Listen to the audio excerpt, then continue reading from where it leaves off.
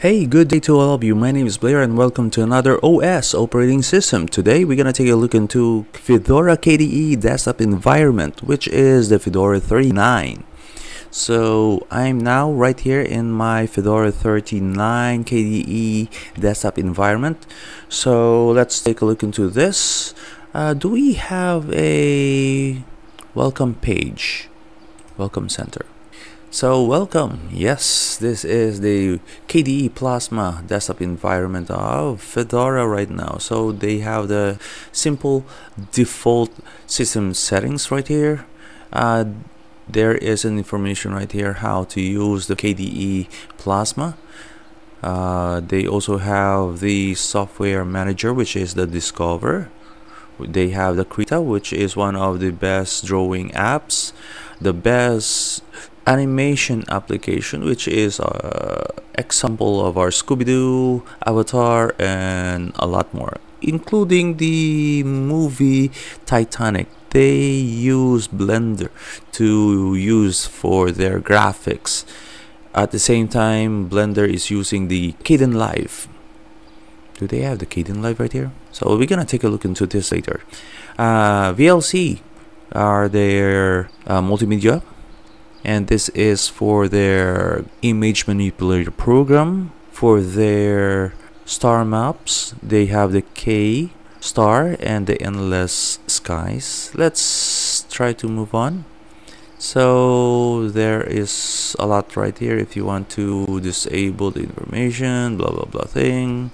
So you just move and let them know, or just be anonymous. Connect your online accounts right here. Just click add right here. So it's up to you. Get involved. Okay, let's go to the discovery. So as you can see, they have their software center discovery. For example, if I'm looking for the Kdenlive, which is also the application that been used to make the movie Avatar. Let me see, another video called Scooby-Doo, and the other one is the Titanic. Yes, it is the Titanic. So let me see, this is the software Kdenlive. I don't know if they have the Kdenlive right here. Do they have? No, they don't have. Probably that is why it is still loading. Supposed to be. Okay, install. Let's just install it. Okay, so it is now installing right here on the task. It is now reaching 100%. So the Kdenlive is a non-linear video editor based on the MLT frameworks and accepts video and the audio format, as you can like add effects, transition, renders, and so on, and your choice that you wanted to. So that is why. So let me open that one so that you could see what is the video editor. This is my preferred video editor. I've been using this for how many years already? Even though I'm using the old Linux OS, at the same time in Windows, I use this Kdenlive for my video editing. Before I was still using the Adobe Premiere, but I shifted to Kdenlive because in Adobe you will always be constantly paying. But when I discovered Kdenlive, they have all the effects that I wanted to, from the masking, from the chrome, from the obscure. Yes, you can obscure at the same time. From audio, you have a lot of choice right here. Even these mixes of channels, equalizer to remove sound. For example, if I wanted to remove the sound noise, so you have choices for your audio and video. You can also add, just right click and then add track. You have the options only for the video audio or AV or audio and video, or the recording. So I prefer the audio video for the video. So either it is above V1 or above V2, or video 1, video 2, above or under or below. So it ups to you. So you also have the choices like 2 tracks. Let's add 2 more tracks. We have video 1, 2, and 3, 4, and down right here we have audio 1, 2, and 3, and 4. So we also have the mixer right here. Let's move this one. So we have audio 1, 2, 3, 4, and if you want to put the effects right here, just drag right here, and then you will have all the effects right here. Screen time, yes. For the effects, yes, you can use this one too, or the color grade right here, editing, and compose right here, effects, clip, information, undo of your history. So, and of course you have save as, save, and how to render right here. Control return or control enter. So that is the render. Okay, let's close this one. No, I don't want to save. So how about let's try to see if we could like download Krita. So we have Krita right here. So how to do it? Like install, and if I wanted to look for another like Google Earth, let's type Earth, as it is downloading right here, 21% right now. We have the QGIS right here, the marble. I want to use the Google. We have also the, oh, where's the Google? Let's Google Earth. Ah, here, maps. But this is the, I think this is not Google. This is the, oh, the genome maps. So just click install. If you want to click the application for the Google, let's go to Google Earth download.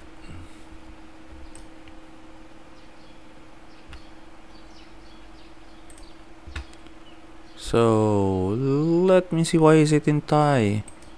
I need it in English. Oh, okay, English.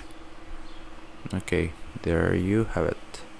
On desktop, yes, I will like into desktop download. So I have the deb. Okay, let's click the deb. So it is downloading. How to install deb file? Let's just double click on that one, and then there you have it. Extract right here. Oh, I forgot I'm using Fedora, so let's download Fedora. So remember what your operating system, either you are based in Debian and Ubuntu. If you're using the RPM, that is for Fedora and the Red Hat. So let's open that one. Let's install it. Install.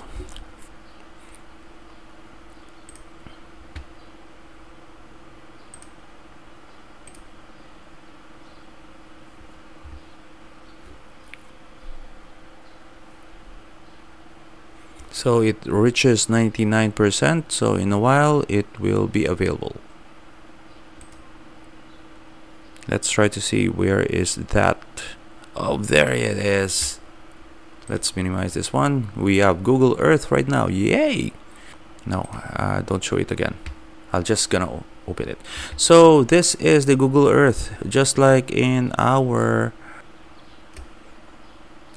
in Windows or in Mac or whatever. So cool, right? So there you have it. You have the Iloilo City map on Google.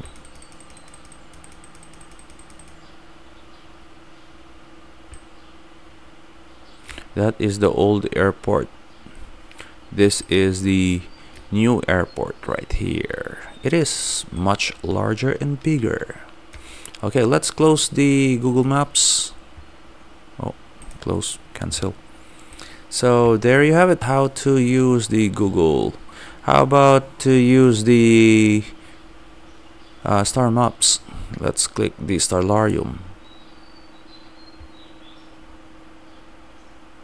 So install, uninstall, everything is here. So cool.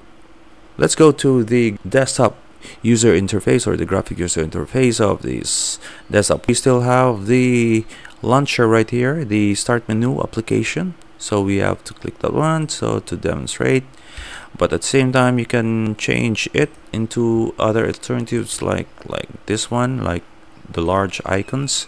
So when you click it, will be like this, or you can change it into like this one, a smaller. So let's go back, like that one, not too big, not too small. Okay. We also have the quick launch right here. We have the system settings, the discovery, the Dolphin, and the Firefox, your web browser. We also have right here the information, the notification. We have the time and date, and the network, sounds, and so on. We also have the icons right here. If you want to put another file right here, if you wanted to, just like in Windows.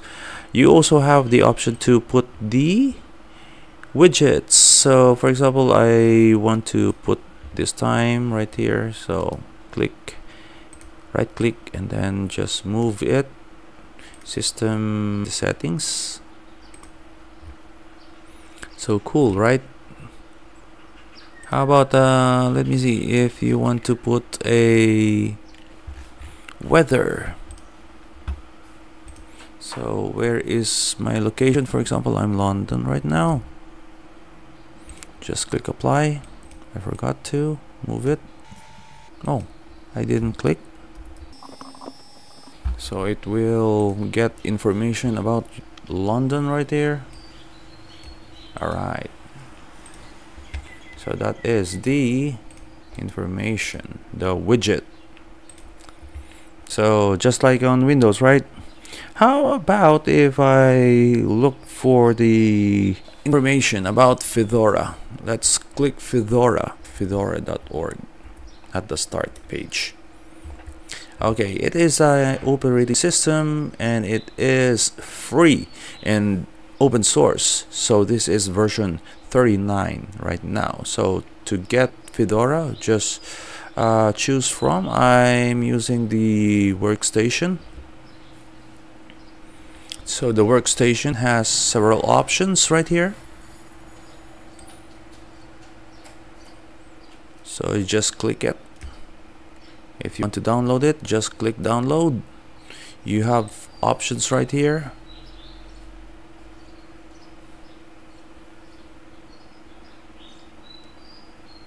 If you want to use the KDE, which is right now I'm using, this is what I have right now. It is the Fedora 39 KDE desktop environment.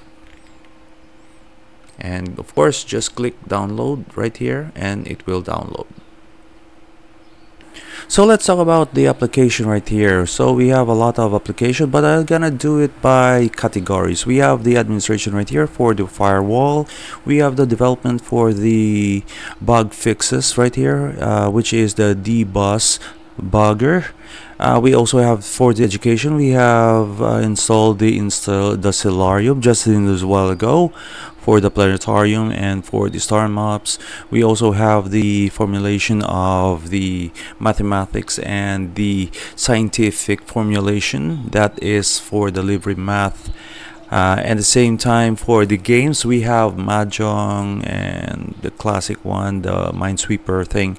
We also have the graphics right here. We installed the Krita just a while ago. At the same time, we have the Paint program and the LibreOffice Draw, which is the counterpart of the Microsoft publisher. We also have the Ocular for the document viewer for the PDF, and the image viewer. We have the Grand Viewer. For the internet, we have the Firefox web browser.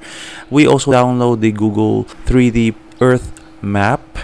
We also have the connects right here for the MS, for the emails thing, and so on and so forth. We also have for the multimedia, we have the Dragon player for your video player. We have Elsa for the music or MP3 audio player. We have the Camoso for the webcam, and of course we just download the Canon Live video editor. We also have the Office right here. We have the Office suite of the LibreOffice. For the spreadsheet, we have the Calc, which is the counterpart of the Microsoft Excel. We have LibreOffice Draw for your drawing application, which is the counterpart of Microsoft Publisher. We have the LibreOffice Impress, which is the presentation of the slideshow, which is the counterpart of the Microsoft PowerPoint. For the LibreOffice Math, for the formulation of the mathematics equation plus your scientific formulation. But in the counterpart of the Microsoft, I don't know if they have it.